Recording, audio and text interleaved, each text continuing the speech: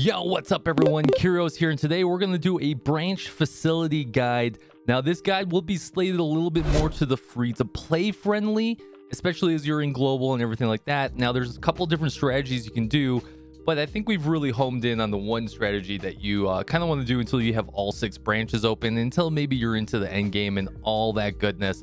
But if you guys do like the video, hit that like and subscribe as you're watching.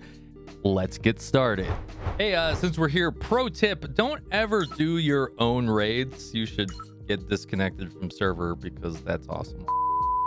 So pro tip here, make sure that you're not doing your own raids. Go ahead and just send out a support request, have other people do it, because you're going to get 100% credit anyways, and you want to get as many people to get credit as well. So we're going to do a branch facility guide.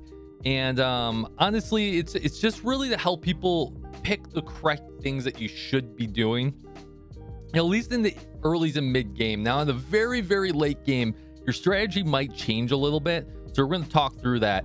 So first things first, that we're going to want to do, I'm going to go ahead and select one of these. We're going to go ahead and just remove we're going to go ahead and spend the money and just remove everything from here.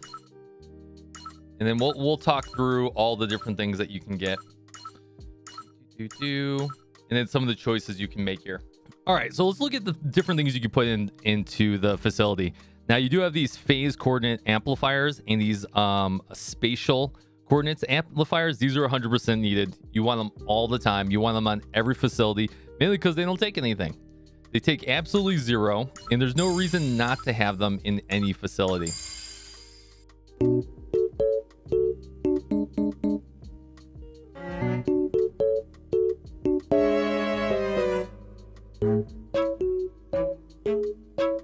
Is that a bug? Where's my branch? Oh, there it is. That was weird, right? It wasn't there a second ago. I thought it was going crazy. All right, so let's go back to the phase. You know, no matter what, you're gonna have a branch office. It's required for all of them. You're gonna want these phase coordinates, and you're really gonna want to bump these up as much as you can. You want to get those 110 raids because it's gonna give you a better shot at getting better raid gear and all that goodness. And now for dives, you're really gonna want to level these dives up where you are in the game. If you are just brand new to the game and for some reason you're only like level 3, level 4 in your branch office, you want to make sure you don't level these up too much so they don't get ahead of you. Now, if you are downing all the dives and you're in the 40 range and the regular dives, everything like that, bump this up as high as you can in order to get you those high level dives, which is really important. So every facility you have is going to really do this. So let's look through some of the other things that and we're just going to talk through it. Staff office. So we will need to grab the staff office, and I'll explain why in a little bit.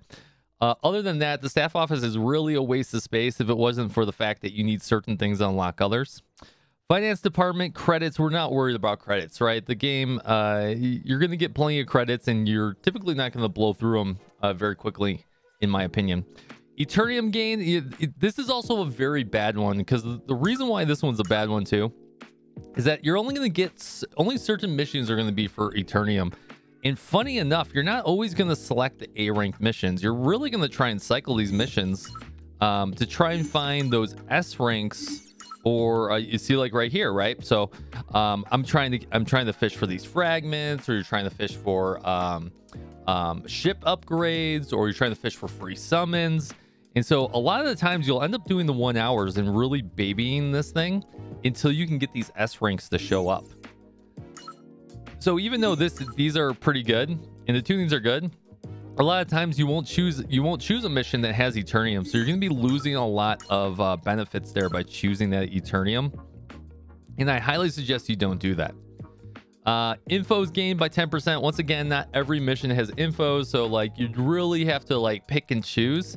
And the amount of infos you get from here is just not, it's really not going to make or break you guys. It really isn't.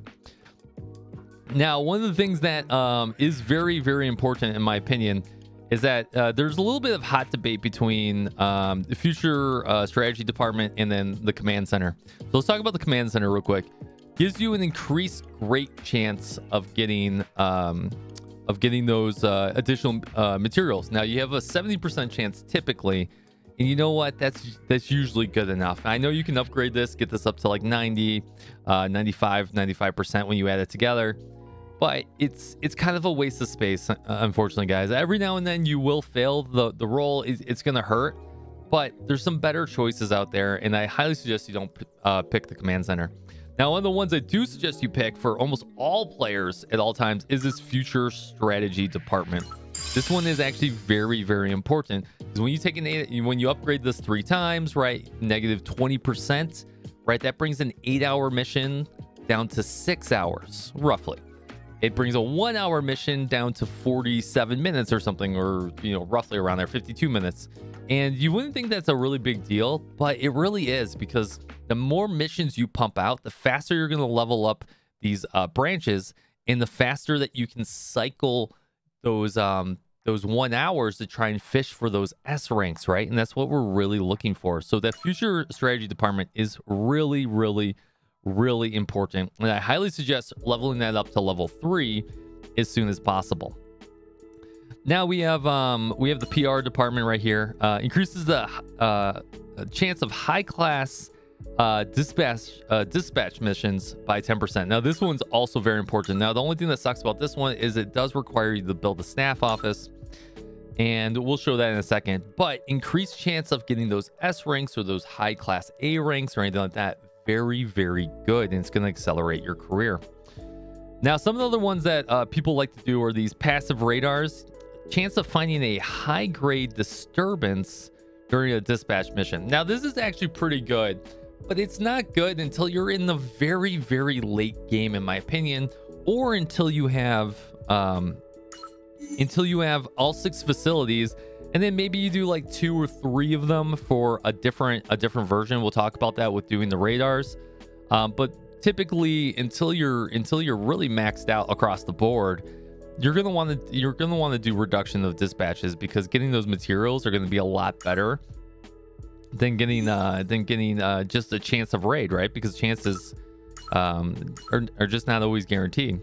So we're talking about the radars real quick, right? We already talked about finding a high grade disturbance plus 20% during a dispatch mission.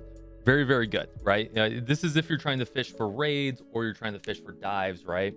20% chance is really not the best chance in the world, guys, but there is a use case for this maybe later if you you no longer need to really fish for that many materials, right?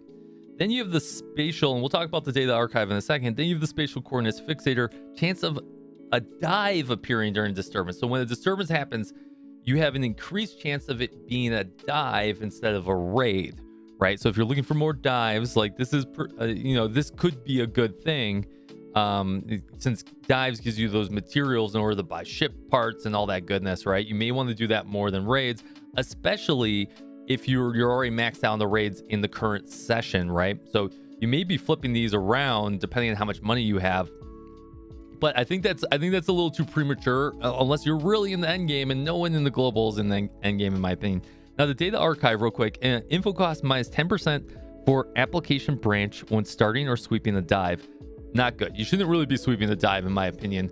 Anyways, you should just at worst case, you should auto play it out, but you should really auto play the battles and manual direct where you're going to get the materials you're looking for. Interception support gear, really not needed, because once you when you're in raids, right? Say I'm in this raid here, right? I prepare for battle. You're really not using the support gear as of right now.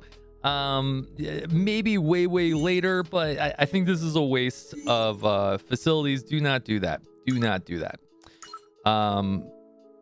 Going back into this room was done. Gear change module support gear cost minus 15%.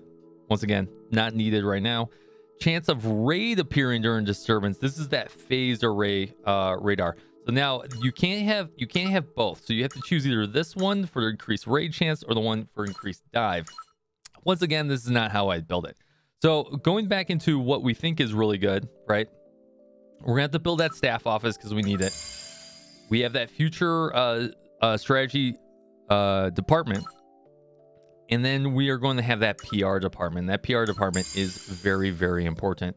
So, but the first one that's really important to level is actually this future strategy department, because duration minus 20% is huge for any mission. Then I would level the PR department, and then from there you may be able to slam in the command center. So I'm already level 5. You know, once you hit level 9, you'll go, you know, level 6, 7, 8. You'll have a maxed out PR department. And you might be able to squeeze in that command center as the last final one.